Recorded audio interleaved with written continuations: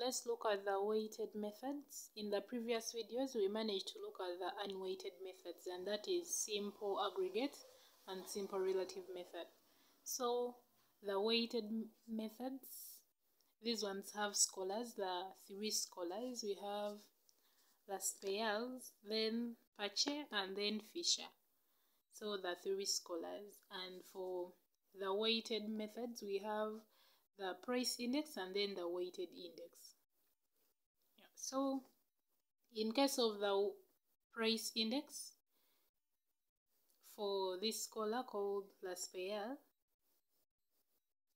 the price index, we do summation Q naught P1 out of summation Q naught P naught times 100, whereby Q naught is quantity for the base year, P1 is prices for the current year, and P naught is prices for the base year. And this is Laspeyres price index. It's the formula we use to calculate for price index.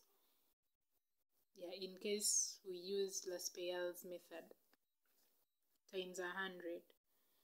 But the main thing that we have to note is that he concentrates more on the base year than the current year. So in his price index, we are using more of the base year. And then another thing is that when we are calculating for price index, quantity is constant. It is only prices that are changing. Here we have P naught and then P1, but quantity is constant, Q naught, Q naught. So he uses the base year as the constant, Q naught, but then the prices are changing because it is price index. We have P naught and then P1. Then for the weighted index, we have, it is summation Q1 P naught out of summation Q naught P naught times 100. We say Laspeyres concentrates more on the base year. So here, since we are calculating for weighted index, weighted, it's about quantity. So here quantity is changing, but price is constant. In the price index, quantity is constant, but price is changing. So here, quantity is changing from Q naught to Q1, and prices are constant, P naught, and that is the weighted index according to Laspeyres. Then for the next scholar is called Pache.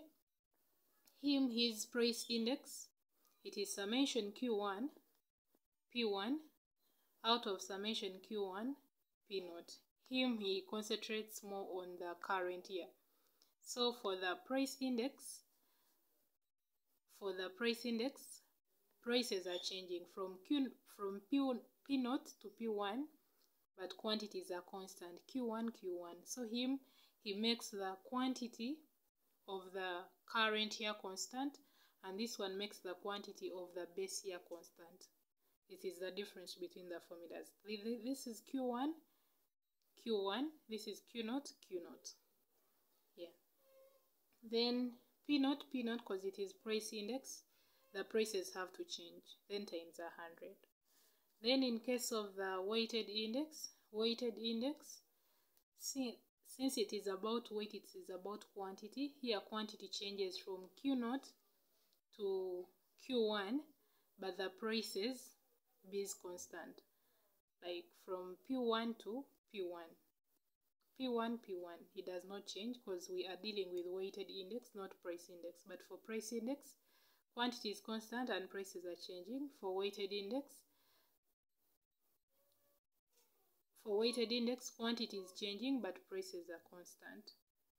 So the difference between this scholar and this scholar is that for this one he concentrates more on the base year, this one concentrates more on the current year. So here the difference between the formulas is, this is P naught and P naught, and this is P1 and P1. Times 100. So once you master that, you're good to go. Then the last scholar is called Fisher. The last scholar is called Fisher. You can pronounce it in any way, doesn't matter.